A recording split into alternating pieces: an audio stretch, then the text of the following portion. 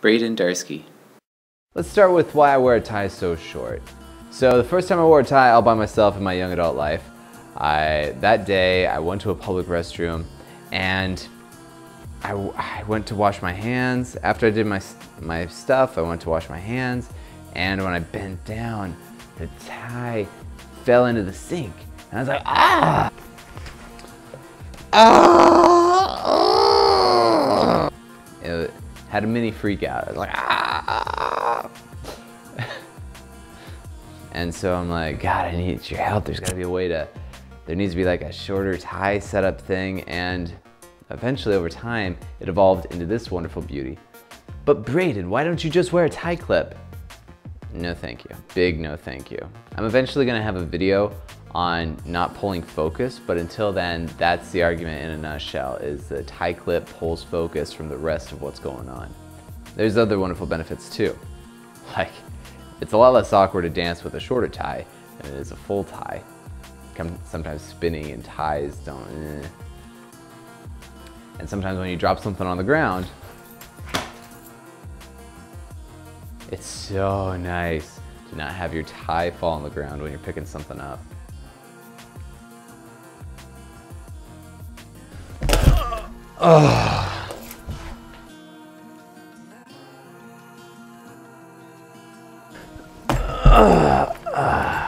The next piece of this tie puzzle was the full Windsor. Now I learned how to tie a full Windsor in the description below. You can find the same video that taught me so well in there.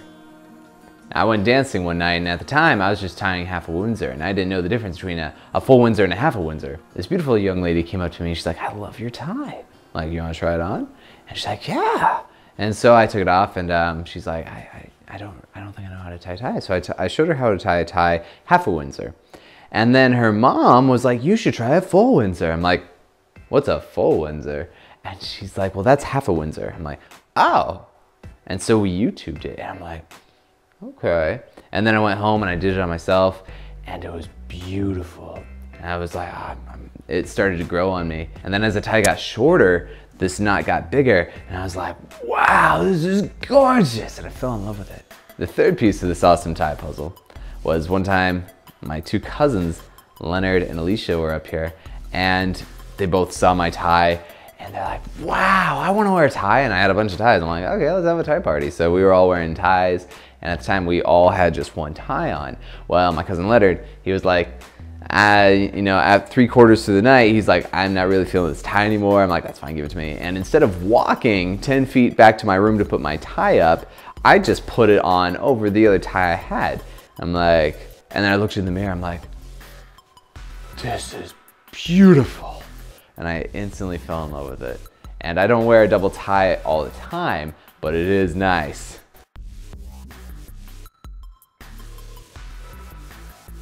Pick out your ties for the evening. You're just gonna have to play around with this. I don't know the exact science. I just eyeball it. Whenever it's not long enough, I shorten one side, and if it's too long, then I shorten the other side. Again, this is not a teaching video. You can check in the description to learn how to tie a full Windsor.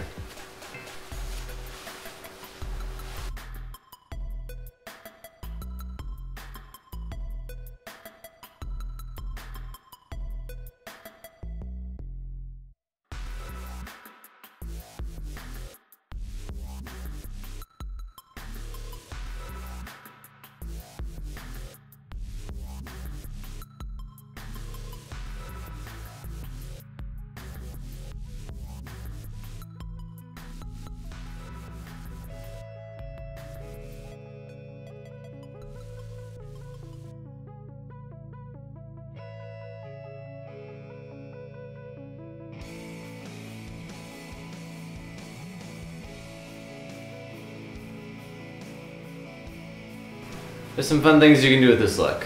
You can make one length longer than the other.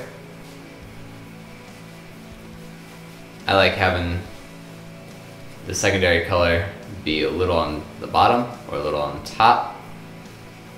I also like having the secondary color a little longer than the primary color. I also like having it off to the side of the primary color. That's my favorite. is having the secondary color just off center of the primary color. And then I'm good with both ways of the orange on the secondary color on top or bottom. Actually, you know what? I changed my mind. Right now, I've realized that my absolute favorite is this.